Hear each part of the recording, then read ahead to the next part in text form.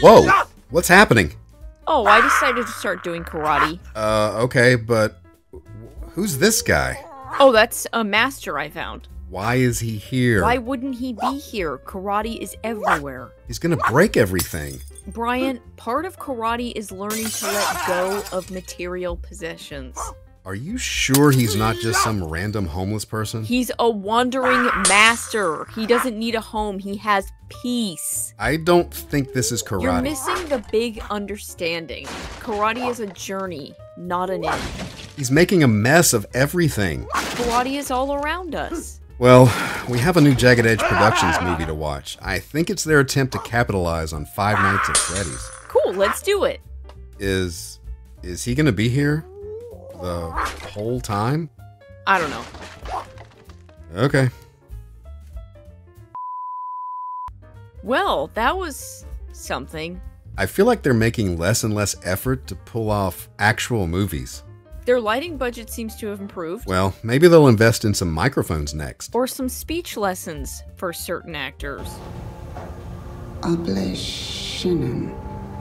So we start with our favorite OnlyFans girl having a night out with England's most desirable bachelor. Todd. His name is Todd. He has a ponytail. It's greasy. He takes her into an alley. While suspiciously looking around. Then down some stairs. Then down a ladder. Into a dank basement dungeon. She says she's been in worse places. And I believe her. There are candles lit and a creepy book. There's always a book. That's completely not a ripoff of the Necronomicon from Evil Dead. It's made from skin and has this creepy eyeball that blinks on the cover. No one ever acknowledges the fact that the book blinks. He forces her to read some Latin, and then she's killed by a bunch of costumes from other movies. Humpty and the Clown are back from Curse of Humpty Dumpty, as well as a few others from some blockbuster Jagged Edge films. The main one is named Freddy. He looks like a sad bunny, but I'm not sure what he's supposed to be. He's supposed to be a demon named Frederick that they call Freddy, because they're chummy with the dark forces of evil. So she dies, and we cut to... Giant blonde lady! She's a detective. She wears suspenders with a belt. I think that's supposed to be a holster, but these movies are made by 4th graders, so you have to squint really hard and use your imagination. She gets involved because the madam of an escort service or something asks her to investigate some disappearances, and she agrees. She immediately goes home and tells her boyfriend. Who's what, 14 years old? According to his agency, the actor can play a 20 to 30-year-old. And in case you were wondering, he is muscular. She lives with a roommate, and her boyfriend is upset she's going to investigate the disappearances. You mean he's upset she's going to do her job? Yes, but she needs some help from her roommate, who's an influencer on Instagram, who's really upset that the child boyfriend doesn't like any of her posts, like she's one like away from total global fame. During their investigation in their pajamas from their couch, they figure out that giant blonde detective needs to go to some kinky underground club. As it turns out, the roommate has a membership. On her. In her bra. On the couch. The club is named Clarabelle's, like it was started in 1908 by my great-grandmother. Can you do something with him before he spreads karate all over my desk? Here, I'll put a movie on for him. How about a Blue Ridge Mountain Christmas? Okay, he has a juice box and my iPad. So, Detective Blonde Lady gets all dolled up and goes to Club Lucy Sue's to do some investigating, and finds Todd taking another victim on a tour through London or wherever they are. She uses her police skills to follow them in the most Scooby-Doo way ever. Once again, dungeon, book, girl is killed, but this time the detective is at the scene, where she finds a giant bloodstain, but no body. So she steals the creepy book and takes it back to... Headquarters? Nope, her apartment, where muscular child boyfriend is still upset she's being a detective. You know who else is upset she's being a detective? Her captain. Girls are disappearing? So what? Happens all the time. Your detective saw bloodstains? Forget about it. It's all up to giant blonde lady now. Boyfriend reads out of book. Dies. Detective lady is really upset. Cry, cry, cry. Has breakdown. She's over it. So it's back to Club Mary Jo's to trap Todd. I hate Todd's face. So she gets with Todd at Club Gertrude, and it's back to the hole in the ground, where he discovers the book is gone. but the candles are still lit. She gets sassy, and Todd isn't having it. She acts really surprised when Todd gets sassy back. She did not plan this out. Also, her roommate gets killed during all this because she read the book. Todd tells Blonde to say the words he's memorized, but Todd is a moron. He doesn't realize that he's saying the words first, so Freddy comes to kill him. For a crappy movie ripoff, this sure does take a lot of effort to explain. We can't falter now. She goes home to find the roommate dead. Roommate has scribbled some stuff in the book that tips the detective off to how Freddy can be killed. So, what we're saying is the only person in this movie that did detective work wasn't the detective. It was the Instagram influencer chick. Yes. Let's wrap this up. Blonde Chick and Police Chief figure that the demons are able to be killed when they materialize for reasons. They have a big fight. They win. Until we see Freddy wake up 2 weeks later, ready to film the sequel during Jagged Edge's next lunch break. I think your master finished the Hallmark movie. It's time to practice my stances anyway. Your what? Roll credits! Hey, Siege. I see you're still doing karate. Oh, sorry. Shh. I'm making my karate great. Like, right now? With my heart. Your heart is what makes it great. Okay, but we need to watch another movie. Fine. I can be great later. Now you're talking. Hey, where's your karate master guy? Oh, I'm a master now. You're a master? Check out my belt. What is happening? Karate happened, Brian. Karate happened. Well, since you're into karate now, maybe we should watch a martial arts movie. Karate cannot be contained within a movie. But yes, let's watch a karate movie. Oh my. So, that was karate? That was ninja cheerleaders, not karate. But if karate is everywhere, it was in this movie. Do you want to talk about it? Well, first ninjas don't do karate. Do they punch people? Sometimes. Karate. Karate is more than just punching people. Does it involve cheering other people on? Yes. Ninja Cheerleaders is a karate movie. These are your people. The girls in this movie are horrible people. Let's start at the beginning. 3 high school girls in their mid to late 20s are also ninja warriors. And strippers. And strippers, under the tutelage of Mr. Sulu himself. They steal a mystical katana from an army base, and Mr. Sulu is very proud of them. We then cut to school where their teacher is apparently, what is the word for when a guy is fumbling over a pretty girl? Idiot. He's an idiot. And every teacher is super into these 3 girls. In their defense, these girls are almost their age. So after school, they are working to save money to attend an Ivy League school by stripping at Mr. Sulu's side hustle, which is apparently using high school girls to entertain middle-aged men late into the night. Oh my. Remember, these are the good guys.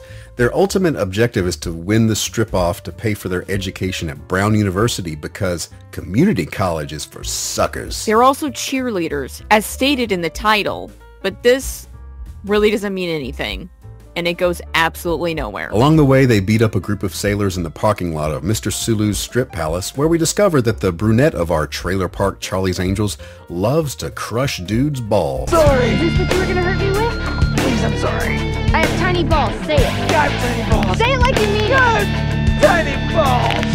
So like they do in karate. We don't train this in karate. I thought everything was karate. You think I can crush it? No, hey! I think I made it pop. Neat. Everything. There's a lot in this movie we didn't cover in my karate training. Did you learn how to use a garden hose to get a mobster to talk?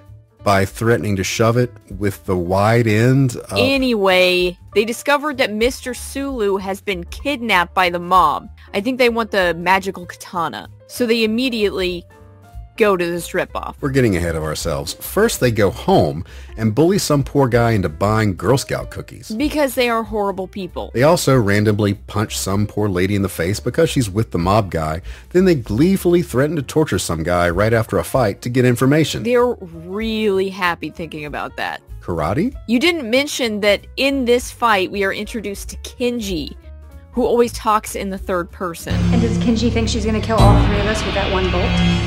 Kenji thinks that the three of you will soon be dead. And is being used by the mob to hunt down the ninja cheerleaders. I would say she's the big bad boss level fight person, but everyone is bad in this movie. They win the strip off, even without stripping. They just meander pole to pole. Like, guess they used karate. Mr. Sulu has been tied to a chair this whole time. But when the plot needs it, he just gets up. Your putts. Wait, he came from behind him? Then there's a big battle and Mr. Sulu wins. And then 3 girls go to college. Karate is awesome. I feel like I've been misled about karate. Maybe karate is really just punching people. Well, you tried something new. That's something. I guess so. Well, at least I'll have more free time now that I'm not practicing stances 6 hours a day. Yeah, that would free up a lot of time. I'll just focus on NFTs now. Wait, that's not... Roll credits! Hey Brian, you want to help me finish off these candy canes I got last Christmas? Sure. Ow! What's wrong? I think I might have a cavity. But I really hate going to the dentist. Well, maybe there's a natural way to fix a cavity? Let's see. Cavity, natural remedies. Oh, here we go. Looks like you can heal a cavity by going on a strict string cheese diet. Really? This guy has before and after pictures.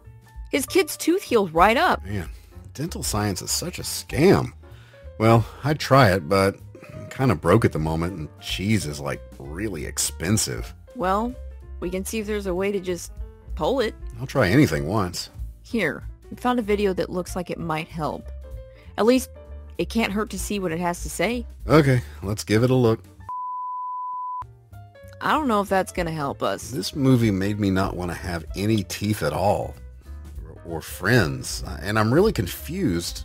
Do I have dementia? You don't have dementia. I think we accidentally watched a sequel to a crappy Tooth Fairy horror movie put out by the same distribution company that puts out Jagged Edge production movies. Oh, that's why Nose Job Chick was in it. So we get a scene at the beginning where a kid is challenged through a text message to summon the demonic Tooth Fairy, as children often do. Everyone dies, and we get a title in some 2003 era Sci-Fi Channel font. It doesn't say Tooth Fairy 2, just Tooth Fairy, the root of evil, which doesn't help us know that we're watching a sequel. A group of friends who apparently haven't even seen each other since high school are reuniting at an out-of-the-way British farmhouse.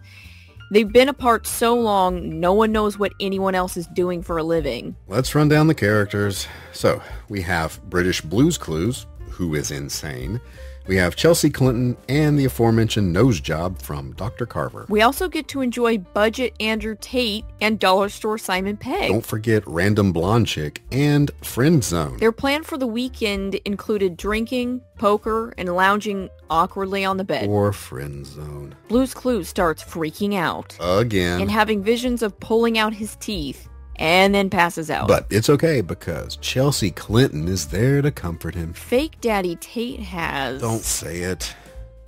A book. Always a friggin' book. With incantations, so they can have a seance and freak everybody out, I guess. His real plan was to kidnap Blue's Clues and terrorize him, because we found out he's apparently the main character in the first movie, and Andrew Fake Tate knew someone who died. Fake Daddy Tate's cousin dresses up like the Tooth Fairy and scares Blue's Clues. But oh no! The real demonic Tooth Fairy shows up and starts killing everyone. The Tooth Fairy can create fake people decoys to lure someone from one location to another, which she does as she kills people. I guess she just wants to cause some confusion. It works.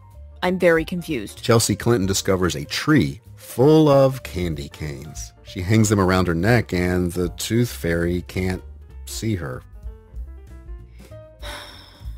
Yep. They realize they have to summon another demon to come drag the Tooth Fairy back to hell. They win! We cut to a few months later, and Chelsea Clinton and Blue's Clues are sleeping the afternoon away when Blue's Clues goes crazy and takes the trouble to 1. Find a corded drill, 2. Plug it in, and 3. Hide and wait in the bathtub for Chelsea. The end. We didn't mention the audio. The audio is... What's the word? It sucks. The audio sucks. I mean, okay. Ow. This really hurts. Well, you want me to pull it out? I don't know. Maybe I'll just break down and go to the... Roll credits.